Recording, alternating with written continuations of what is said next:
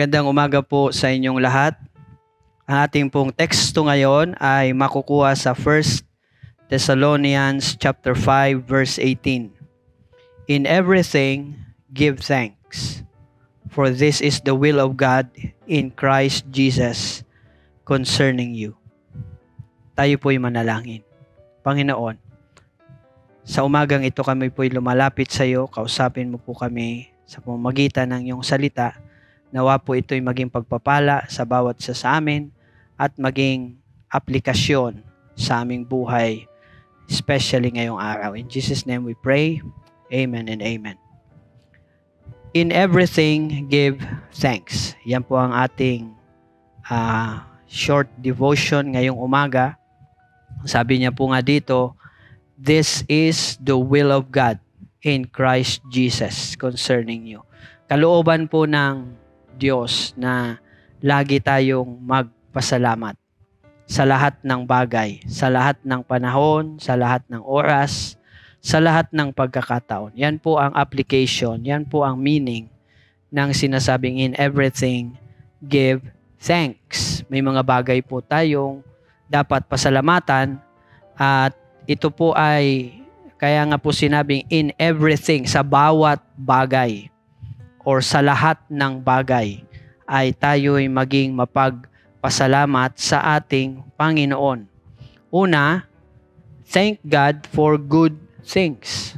Pasalamatan daw natin ang Diyos sa mga bagay na mabubuti o sa mga bagay na o sa mga pangyayaring maganda, sa mga kasagutan sa panalangin, mga bagay na sumang-ayon sa ating mga kagustuhan, or ito ay lumapat doon sa ating pinanalangin.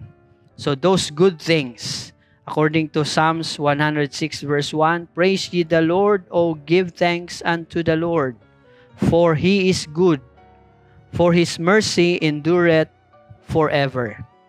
Ang lahat po ng mabubuting bagay ay galing sa Diyos dahil Siya ay mabuti. Ang lahat ng kabutihan, ang lahat ng magagandang nangyayari, Diyos po ang may pinanggalingan.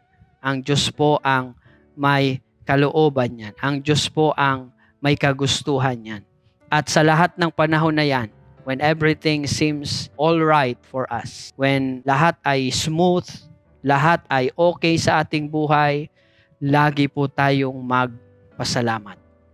Kung may mga answered prayers ka, pasalamatan ng Diyos. Kung may mga blessings ka, pasalamatan ng Diyos. Yan man ay maliit o malaki, marami man yan o konti, pasalamatan ng Diyos sapagkat mabubuting bagay yon.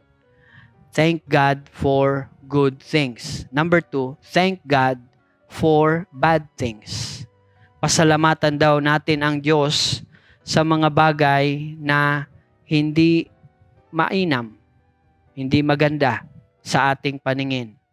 Things that were against what we were expecting of or we were expecting for. Ang sabi po sa 1 Corinthians 10:30, for if I by grace be a partaker, why am I evil spoken of? For that for which I give thanks.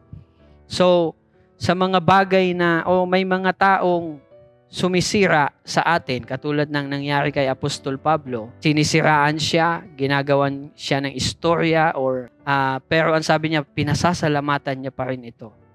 So, anuman, tao man, may ginawang mali sa iyo, bagay na hindi magandang nangyari, natanggal ka sa trabaho, nagkasakit ka, or kung anuman, ay pasalamatan sa Diyos. Just recently, a week ago, it was a Sunday, and I was rushed to the doctor because I was having internal bleeding for almost 2 days. And it was nonstop and it was alarming. Me and my wife, we were scared. So we went to our family doctor and we were advised and were given emergency medicines. And then on Monday, I was put into the hospital. I was admitted and all tests and to find out kung ano yung cause ng bleeding. And kung titingnan nyo po, pwede kong sabihin, Lord, bakit nangyayari ito sa akin? Ginagawa ko naman lahat. I'm serving you. Pwede akong magreklamo sa Panginoon, pwede akong magmaktol, pwede akong sumama ang loob. Why is this happening? Pero the thing that the Lord put in my heart, magpasalamat kahit anong pangyayari. In everything, give thanks. Thank God for bad things. Hindi po yun magandang pangyayari, pero ang kinalabasan po yun ay at least nalaman ng doktor yung cause ng aking bleeding at nalaman na merong ganito sa loob ng intestine and it was removed, it was cured, and praying na patuloy po yung aking paggaling at aking pag-recover. And of course, blessing na rin po yun sapagkat mula ngayon, I have promised to the Lord, I promised to my wife na from now on, ay iiwasan na ang mga pagkain na nakakasira ng katawan, iiwasan na ang mga work ethics na nakaka-stress, iiwasan na ang mga gawain na nagpapahina sa katawan. So, ito po ay blessing, ito ay dapat pasalamatan sapagkat sa lahat ng mga bagay na nangyayaring ito ay ang Diyos pa rin ang lalabas na napakabuti niya sa atin. That's why in everything, give thanks. Not only that, thank God for good things, thank God for bad things. Number 3, thank God for spiritual things. Alam niyo po, marami tayong mga blessing sa Panginoon.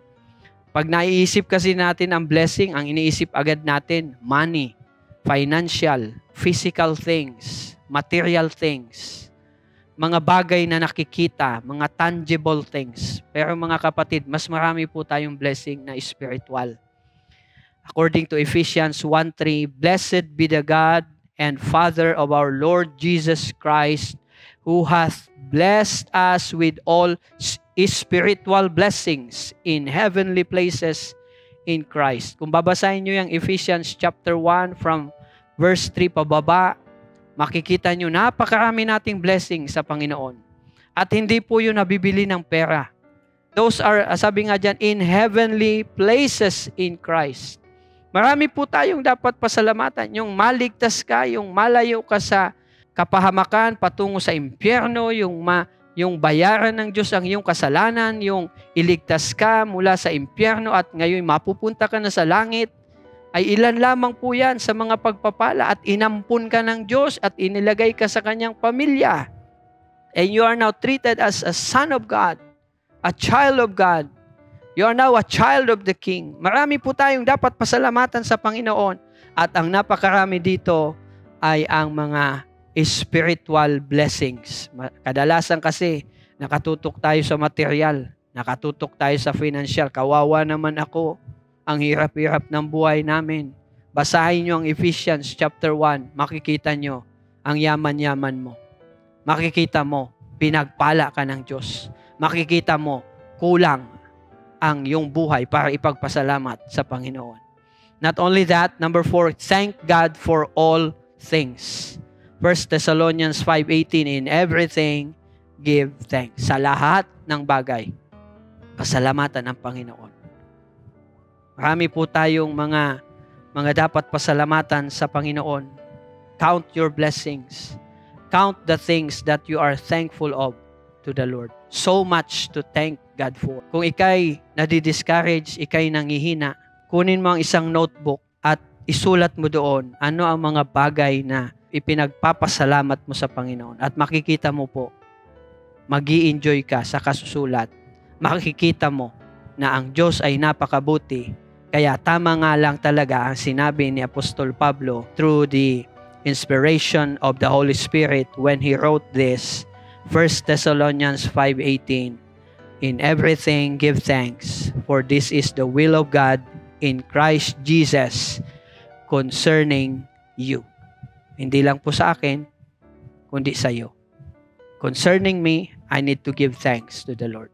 Ano man ang mangyari sa akin, ano man ang kahinatnan ng aking buhay, basta ako'y naglilingkod sa Panginoon, ang aming family nagsiserve sa Panginoon, whatever will be the result of things in our life, we must always give thanks. God bless you all and let us pray. Panginoon, salamat po. Marami po kaming dapat pasalamatan at kami, Panginoon, ay humingi ng tawad. There are times kami po'y nag-iisip ng hindi maayos. Kami po'y nakakalimot magpasalamat sa iyo.